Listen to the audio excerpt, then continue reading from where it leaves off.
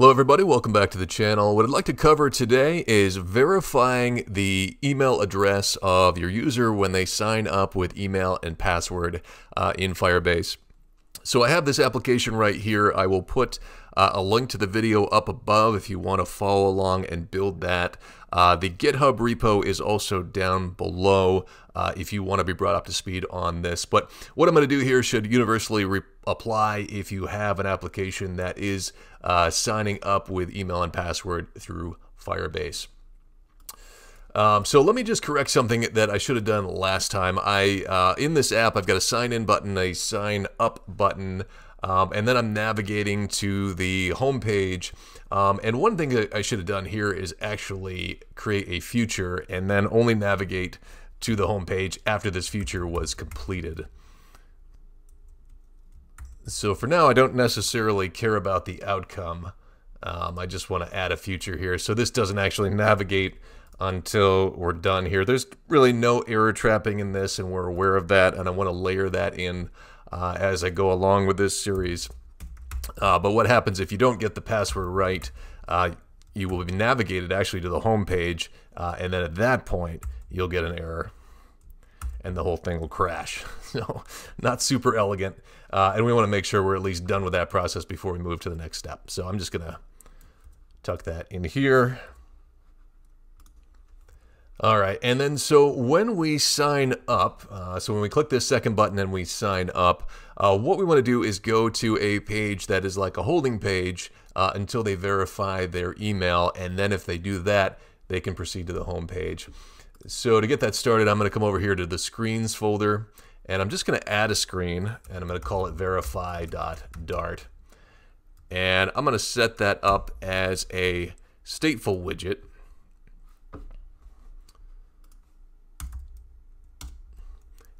And it will be called verify screen. Just bring in the material package like that. All right, and so when we come out of login, we go to login.dart. If we are signing up, instead of going directly to the home screen, we're going to put them in purgatory here with the verify screen. And on the verify screen, what we want to do is set this up so that it is sending a verification email when this screen loads, and it is waiting for them to answer that or click on that email, verify their email before it forwards them to the home page. So up here inside my state object, I'm going to declare a few variables. So I'm going to bring in an instance of Firebase auth because I'm going to need that for getting the user.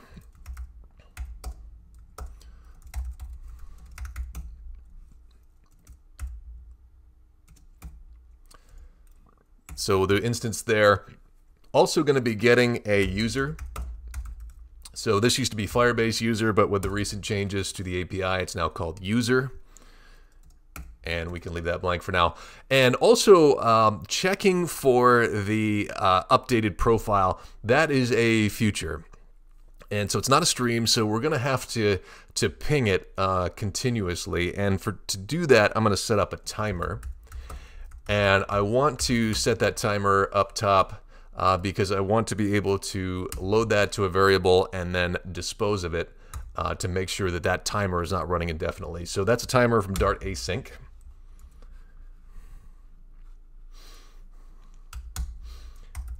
And I'm going to use an init state. So I want to take certain actions when this loads up. And again, we're not using state management in this. I'm going to try to layer that in later. So this may not be the most ideal way to do it, but we'll start here and then it will work. And then we can migrate it to a state management system later to improve on the operations. All right, so I need to get my user. And so when we init state, let's just go out to auth.currentUser. And we can get that. And that used to be a future, but the new API, it is not a future anymore. So once I've got my user, I can send email verification. So that is going to tell Firebase to go ahead and send an email on my behalf to verify the user's address. So that's as simple as that, which is nice.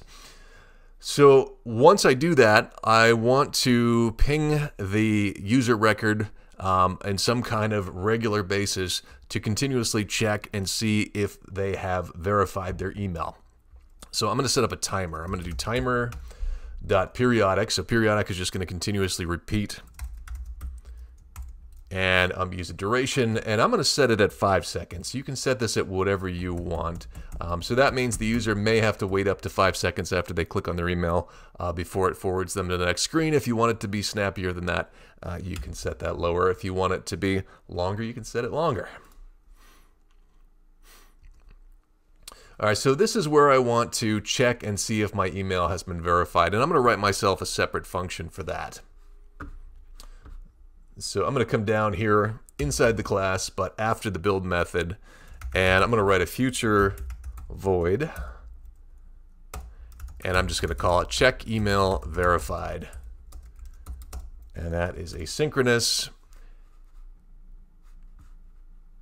And I want to go ahead and get my user here. Let's just go ahead and get it from auth.currentUser. And then what I want to do is, so you can actually get a stream of changes from the user. Let's see, it's one of these here, but it will do you no good as far as the email verification is concerned. There's something about changes, I believe. Maybe it's on auth.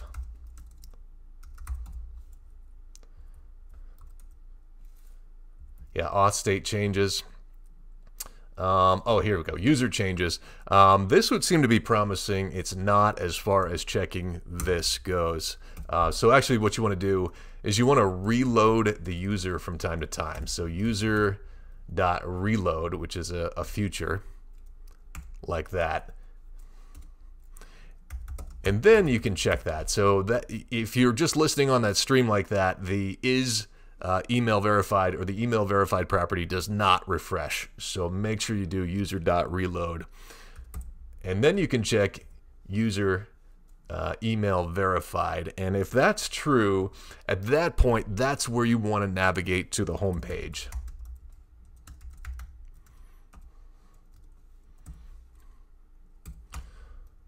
So we'll push replacement, and we will do a material page route. And that'll have a builder, context, this whole ordeal for getting to a new page. And at this point, we want them to go to the home screen. They've earned it.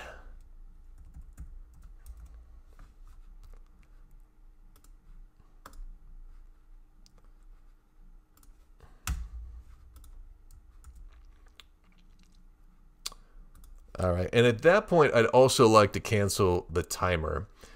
So anytime you set up a timer like this, you really want to make sure that you are not leaving it open, which is why we created a variable called timer. So I'm going to set this equal to timer.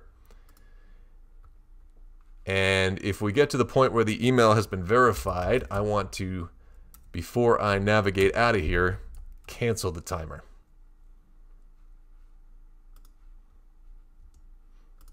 And just to be double certain that we are canceling it, I'm also going to call the dispose method on the widget. So if the widget just ends up being disposed of and we don't go through this whole process here to get to the timer cancel, we're going to want to just cancel the timer at that point. So if all else fails, when we dispose of this widget, make sure that timer is canceled. And so now that we have our function in here, we can call the function within our timer. So every 5 seconds, we're going to run check email verified.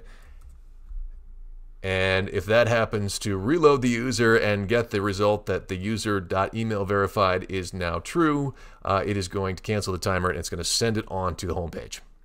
And with that in place, we just need to put something on the screen here. So I'm going to replace, I've got a build method here. I'm just going to put a scaffold, and I'm not even going to bother with an app bar. What I'll do is just a body, and we'll do a center widget with a child that is a text that says an email has been sent to, and since we have the user's email, we can do user.email. Please verify.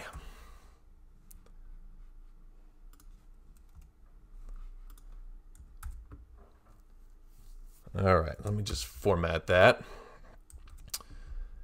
And so at this point, we should be all set. If you have a Firebase console all set up and you followed along on the last one, or you're trying to sign up for an email that already exists, just make sure you get it out of there. So I'm going to delete the account and make sure that the email you're signing up with doesn't exist in there, because we don't have error checking to let you know that anyway right now. Let's see.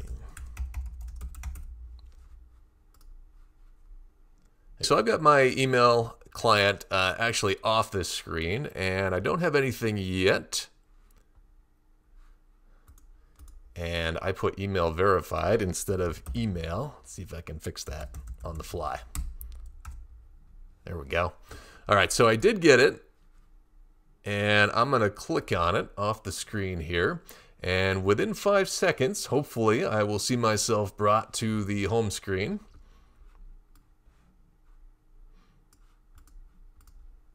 And there we go. So that's really all there is to it. They make it pretty easy for you in Firebase. You just tap into the user, you can send the email verification, and Firebase takes care of SMTP for you. You do need to reload the user to be able to actually read the updated email verified process, and you do have to have some strategy like we had here with our timer to check back in with that continuously and then move on to the next page when you're done. So I hope you found that helpful. What we're going to do next time, if you want to continue with this series, is get rid of this logic that is in the stateful widgets and start to move it into a better state management system. And we'll use provider to do that. So that'll be next time in this series if you care to come back. Thanks for watching, and we will see you next time.